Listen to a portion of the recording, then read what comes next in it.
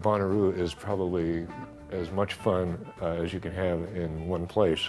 And the thing that impressed me most about it was that the festival grew to encompass more than just jam bands, you know, and so that you can, when you go there, you can hear pretty much the whole spread of music that's being made today in the United States, and that's a very exciting thing. When I go there, I like to show up on Friday and stay till the very last moment and see as many acts as I can. I mean, my wife and I went on the Ferris wheel the last time we were there. We saw Jackie Green, we saw Bill Frisell, we saw all kinds of acts, you know, just wandering around. I saw My Morning Jacket there a couple years back before they got particularly big, and I remember enjoying them a whole lot.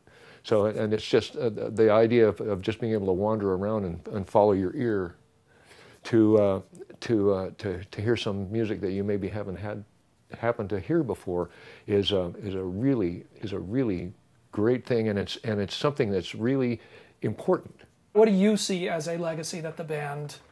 How do you feel that manifest in what an event like this is? Well, I'm very pleased that the whole concept of festival is still viable. I think it's probably the best way to really enjoy music. So because you can go there and you can spend a weekend and you don't have to, you're not worried about going to work or getting home, or you can camp out and just relax, have a good time, and immerse yourself in the music. And that's what we always, that was the spirit that we always tried to evoke at Grateful Dead shows. There's no one genre of music that's more important than others, you know. And so I like to see roots music. I'd like to see improvisational music.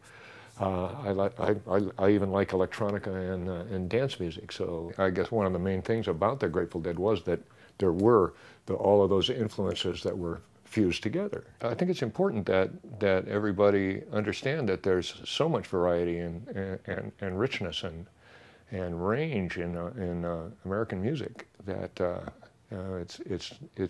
you're doing yourself a disservice if you only listen to the blues, if you only listen to pop music, if you only listen to rap. You know, there's just so much, and it all hangs together in that it's American music. Now, obviously, you've played, you know, some of the mothers of all festivals. You know, some of the over the years. Yeah. Yeah, some of the true, you know, moments in history. What I mean, for you, do you go into a festival set with a different you know, in a different mindset or with a different sort of plan of attack than when you're just out doing regular touring? Well, it's hard to say. Usually, of course, the festival is a very large crowd, and it's usually outdoors, and that influences the way we go in and the set we play and so on. It's about the moment. It's about what it feels like now, and that's what are we going to do? How are we going to start?